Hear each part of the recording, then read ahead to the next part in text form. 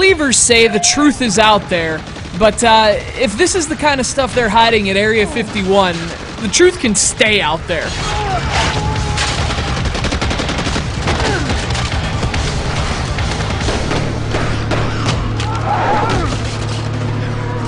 So much for Little Green Men. It's Area 51 for the PlayStation 2. Now, this Area 51 has almost nothing in common with the 1995 arcade shooter of the same name, and that's a good thing. This isn't some crappy pre-rendered light gun game, and I emphasize the differences in quality even more than those in genre. Despite a few flaws, this is one of the PS2's coolest first-person shooters. Of course, Area 51 was also released for the original Xbox, but the game made a much bigger splash on Sony's system. Frankly, games like this were more common on the Xbox, a shooter-heavy console which also happened to be the generation's most powerful. But on the PS2, Area 51 was a striking release in 2005. There are nice particle effects, great lighting, detailed textures. This kind of stuff really made Midway's games stand out on the PS2.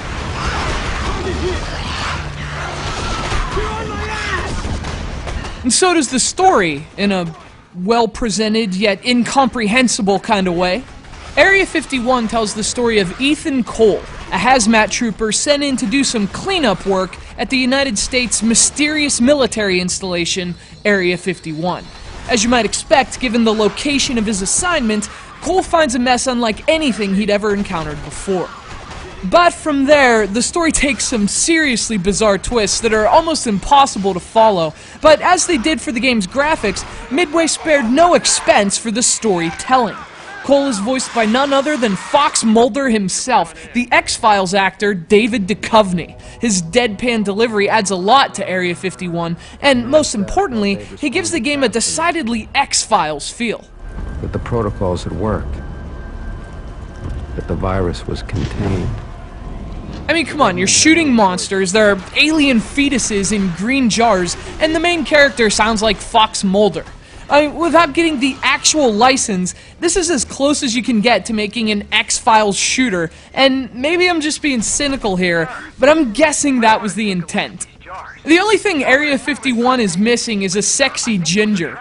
And I'm talking about Gillian Anderson here, not myself. Although, for future reference to any game developers out there, I work for cheap.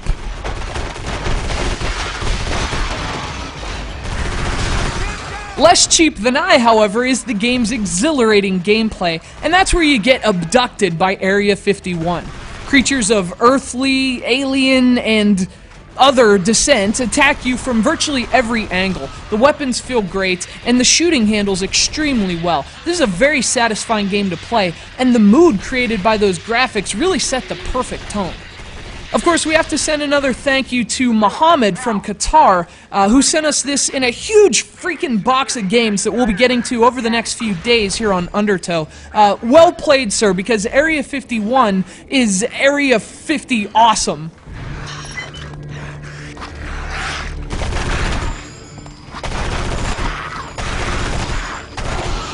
In fact, I gotta tell you, if you like shooters or a little science fiction in your games, this one's an easy recommendation. Now, it's not quite an upper echelon console shooter, but if it had Dana Scully, it might be.